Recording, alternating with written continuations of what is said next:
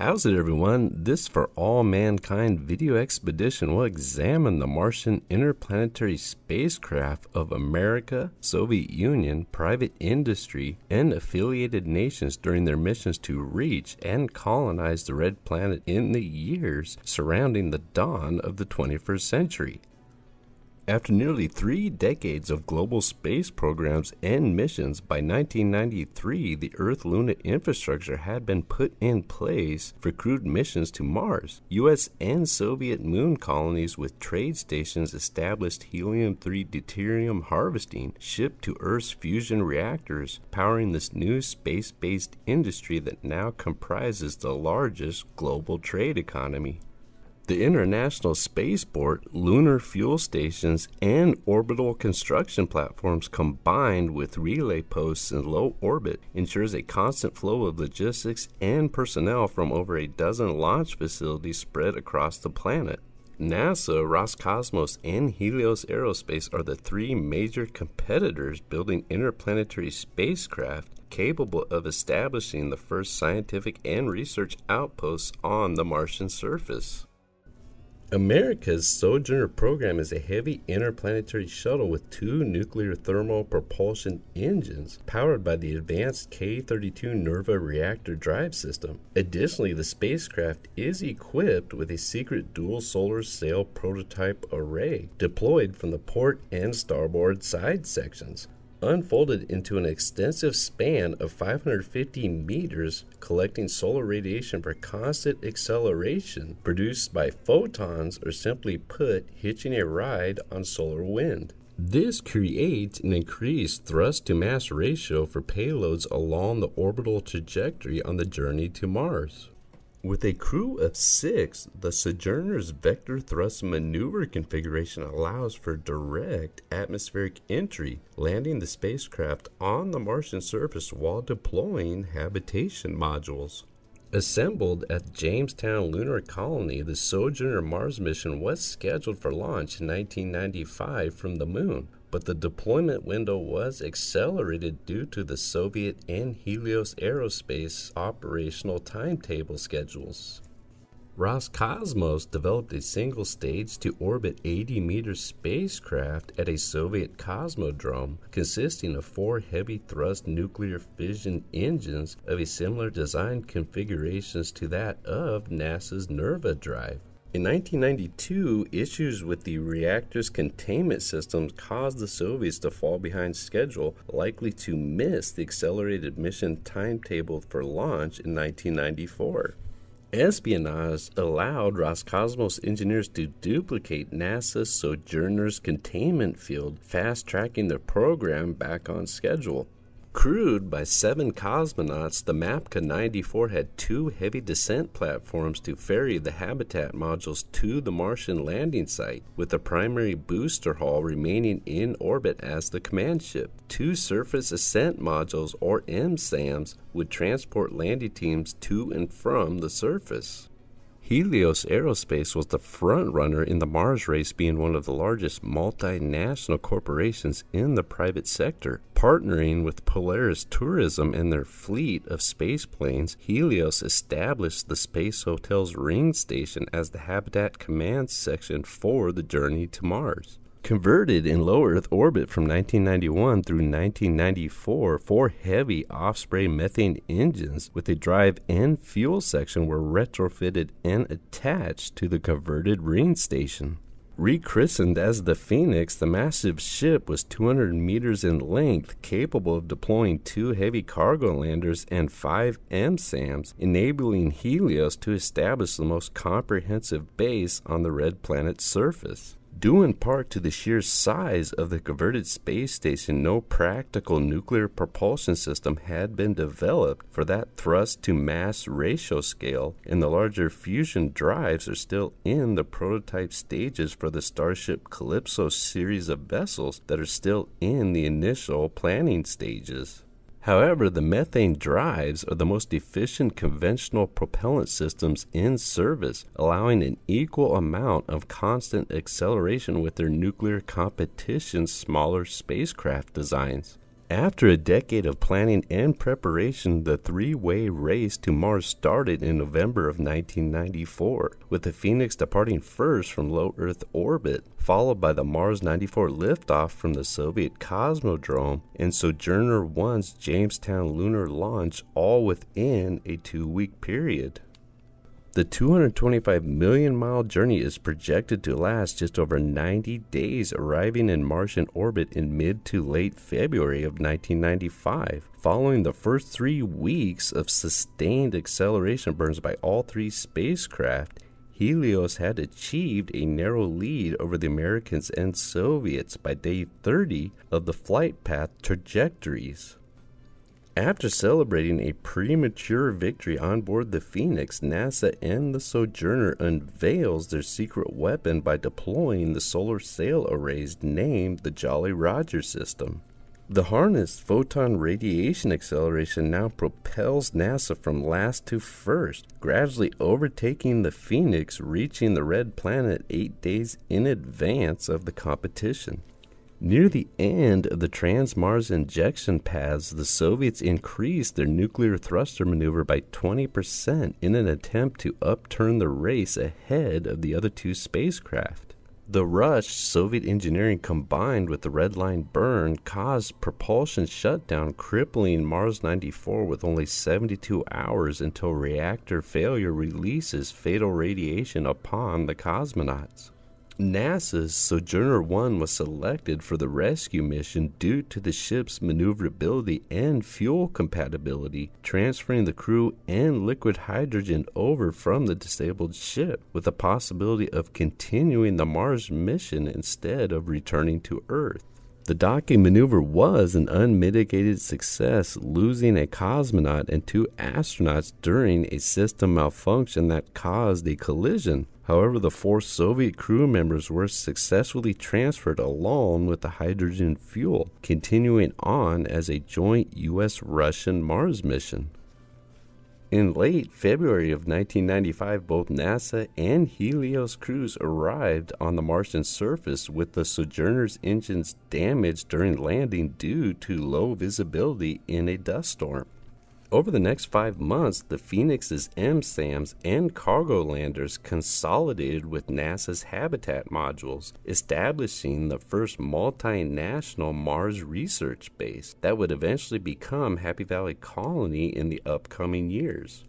During a salvage rover mission in July of 95, 2 crew members discovered a Soyuz capsule that had been recorded as a failed unmanned probe that had crashed. Everyone was surprised to learn that a North Korean cosmonaut named Jun Lee had been marooned a few hours driving distance from the Happy Valley landing site over the past 5 months, with no communication or contact with the outside world due to the capsule's broken radio transmitter.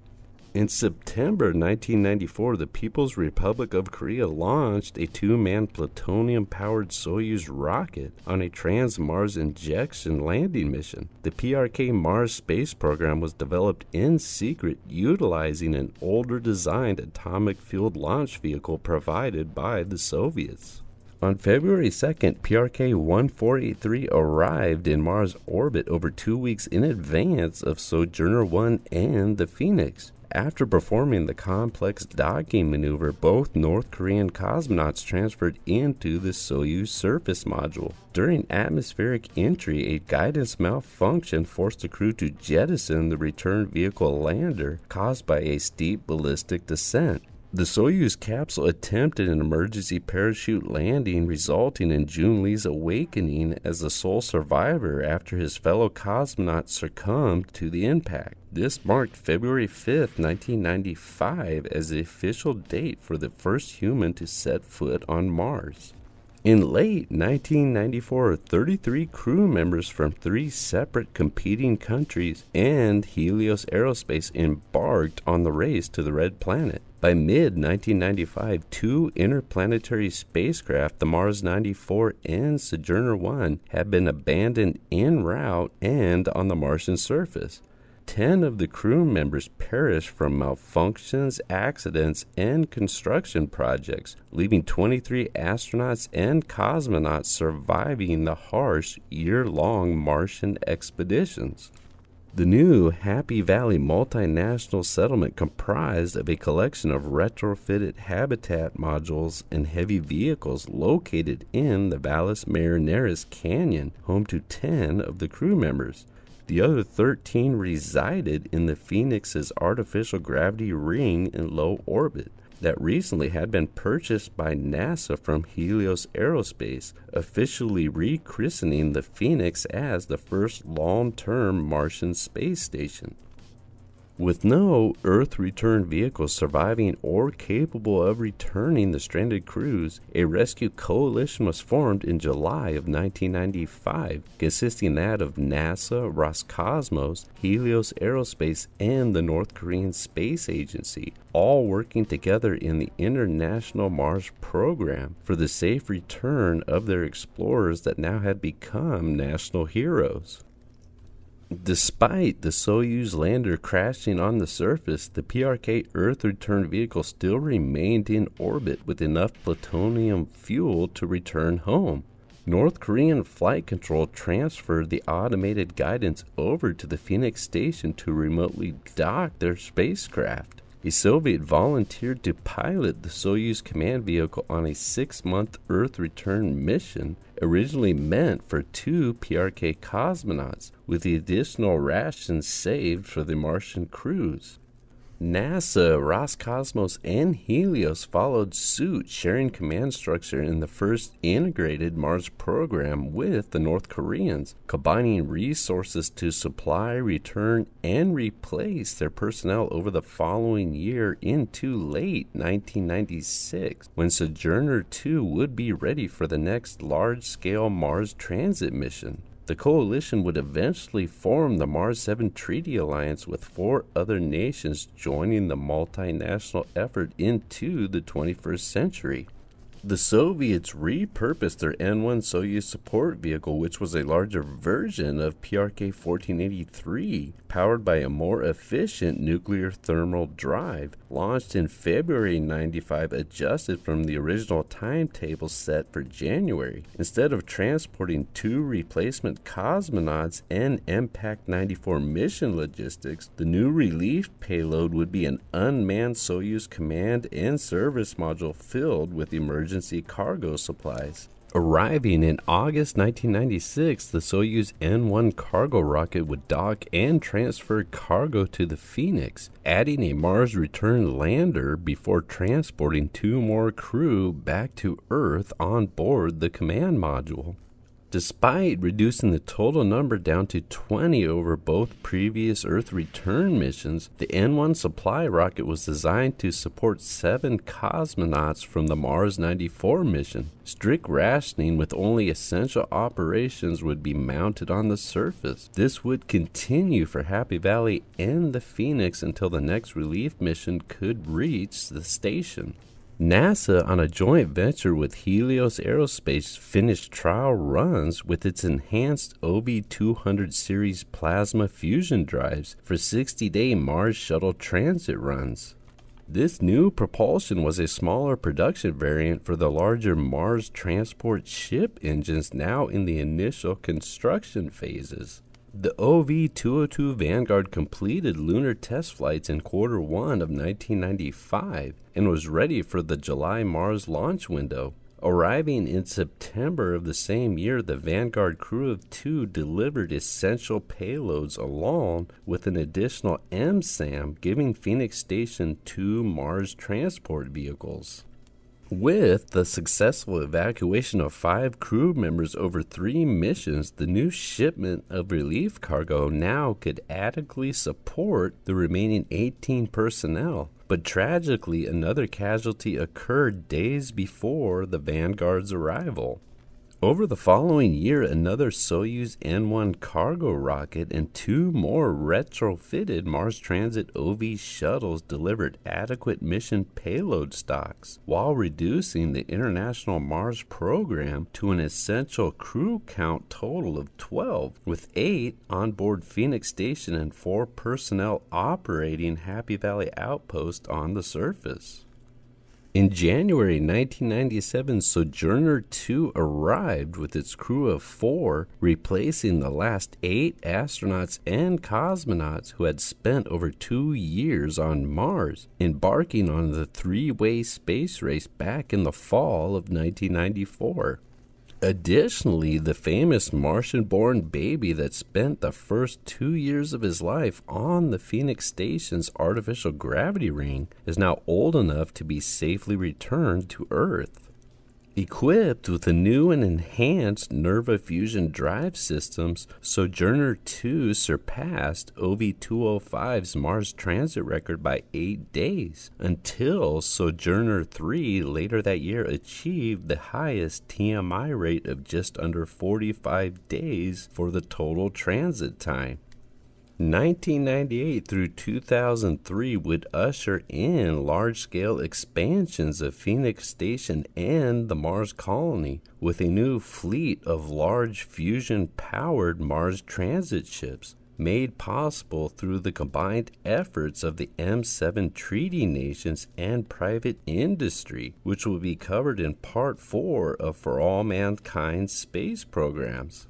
You raised this question: is For All Mankind a predecessor to the Expanse universe, or possibly the foundation for Starfleet and United Earth in the Star Trek verse? I will post a poll in the channel's community section where you can vote on this hypothetical crossover. For the channel's previous episodes covering For All Mankind, hit subscribe and make sure to hit the notification bell for future sci-fi expeditions. Also, feel free to check out extensive breakdowns of Star Trek and The Expanse in the channel's playlist sections. Once again, thank you for watching and have a nice soul. Just recently, it has been revealed through body language that there will be a Season 5 of For All Mankind.